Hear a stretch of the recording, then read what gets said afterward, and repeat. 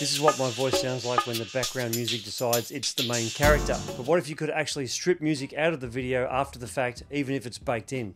So today I'm testing 2 ways to remove background music from a video, and one of them I didn't think would work until it did.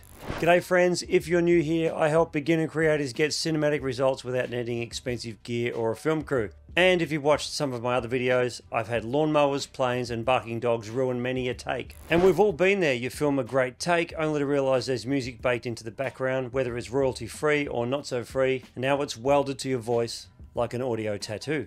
So let's fix that, starting with a tool most people overlook. So the first solution I have for you is DaVinci Resolve Studio, and this is the paid version, it's not the free one. And yes, it costs money, but what you get is something called voice isolation, and it's shockingly good. So open up DaVinci Resolve, you drag in your clip, then drag it down to your timeline. You then open the Inspector tab on the top right, and you click on Audio. Then all you have to do is turn on AI voice isolation, and if you have an older version of DaVinci Resolve, it will just say voice isolation. And you can literally scroll this and adjust this to taste. 80% and above usually does the trick. Won't break the bank, and you've come to the right place, because in this video I'm going to cover all the features of the new. Won't break the bank, and you've come to the right place, because in this video I'm going to cover all the features of the. Now obviously results depend on how loud the music is and how your voice was recorded, but not everyone wants. Whoops, I bumped the microphone. Not everyone wants to pay for DaVinci Resolve Studio or even open a full editing app to do this. So let me show you a zero cost option that just might work better. And removing background music is tricky. Most tools either flatten everything out or sound awful, but this next option is a browser tool promising clean vocals with zero setup. So let's see if it's a miracle or a mess. Now this tool is called audiocleaner.ai, and it feels a little too good to be true. But how you use it is you go to audiocleaner.ai, make sure you sign in with your Gmail account or something like that to get free credits, and then click Get Started Online. Then all you have to do is click My Device, then upload your file, a video or an audio file from your computer.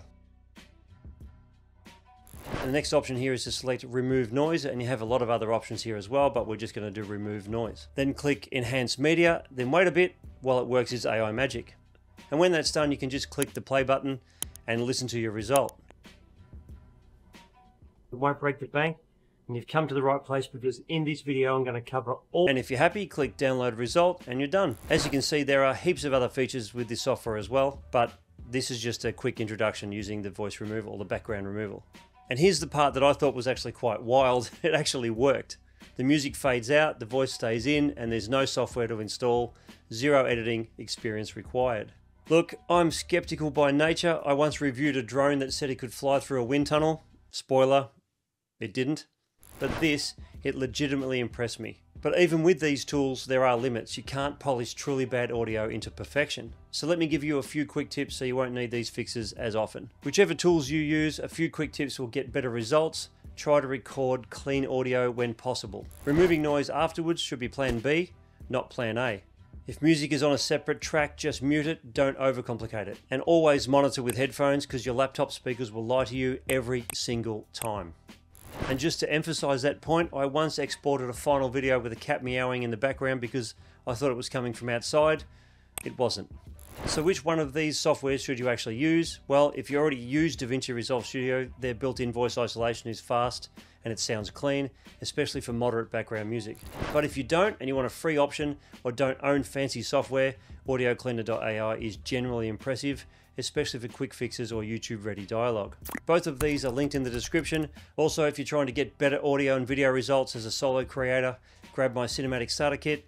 It's totally free and it includes 5 tools that I actually use. And give this video a thumbs up if it helped, or if you've ever screamed, "Why is there music in my voiceover?" like I have. And if DaVinci Resolve is your thing and you're just starting out your editing journey, then this video right here will be very helpful for you, as it's 2 hours of DaVinci editing tips. See you over there.